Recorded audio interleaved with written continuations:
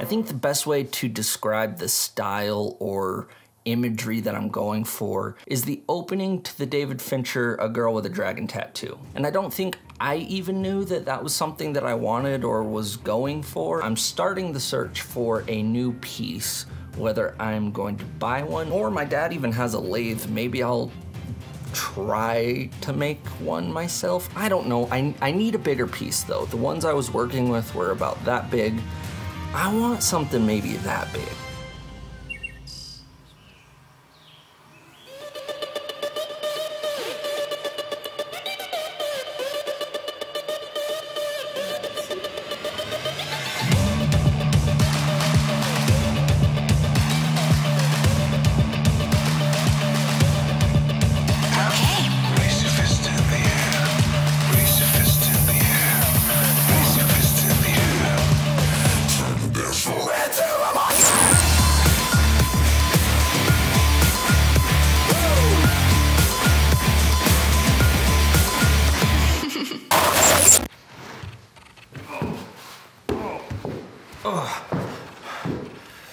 As you can tell, the house is completely torn apart right now, but at this point, I just have to go for it. I've been putting off making the final image for the chess fine art piece, and I don't know why this is the time I have to do it, because I spent the last 3 days gutting the kitchen and the front room, and I'm tired, but it's gotta be done. So here we go.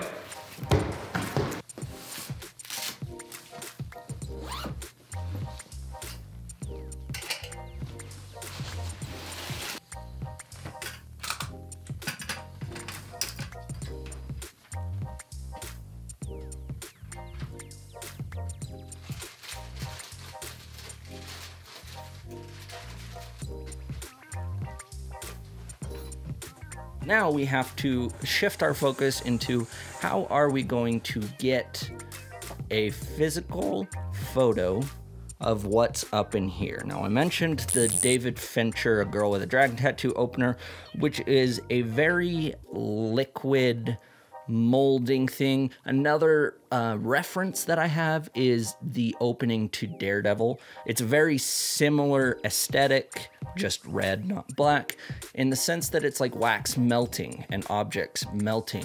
And that's the direction that I want this whole project to go, rather than where we started. And I think the end result is going to be 20 times better than the results from our test shoot. So what we have here is, of course, our chess piece. I went to Walmart to pick up all of the supplies at once so that I would have them on hand. The first thing that I got is a 3/8 wooden dowel. So I was able to get my 3/8 drill bit and drill a hole into the back of this chess piece. So I have the 3/8 wooden dowel hooked into the chess piece on one side, and back there I have a light stand with a mini grip head from Super Flags holding it up, and I've just pierced a hole right in the middle of this black background, and so everything disappears and when layered correctly looks flawless. So we now have a floating chess piece. This as well was picked up at Walmart a long time ago. I used to use this for developing chemicals. I got a new one and a new chemical setup, so I'm reusing this to catch the paint as I dump the paint on top of it, because I realized I love that look and that aesthetic of tons of dripping, not just one singular drip like we did in the tests, dripping paint. So I can catch the paint in here, which allows me to then pour it back into the paint container and reuse it if I have to, and avoid making a mess. So that sits right there on the table underneath out of view, and that's basically our setup. The only thing left is going to be lighting.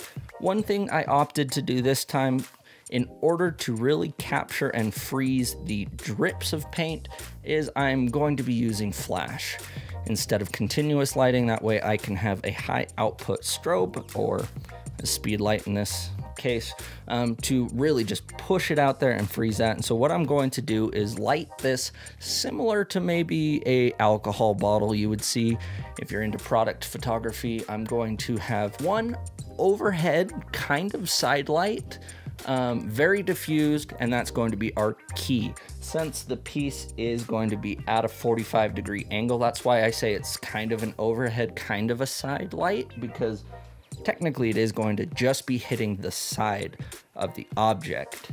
It's going to be coming straight down right here, and we're going to wrap it around with some diffusion. So it's going to have the Light Dome Mini 2 from Aperture to first spread out and diffuse that light, but then we're also going to throw in an additional diffusion at an angle like this so that we can really just wrap that spread around our black object. And the lighting is going to be key here for separation and contrast. Since we are still shooting this black and white, it's just going to put a very soft and wrapping edge light on our top side. Hey there, editing Ryan, just stepping in for a second to explain that I did get very passionate explaining what I was going to do.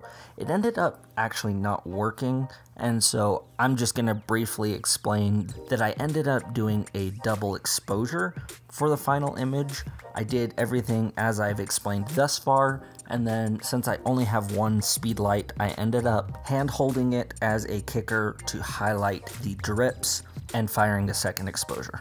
Let's get into it. I'll show you guys what I'm doing, how I'm setting it up, and let's check out the final images.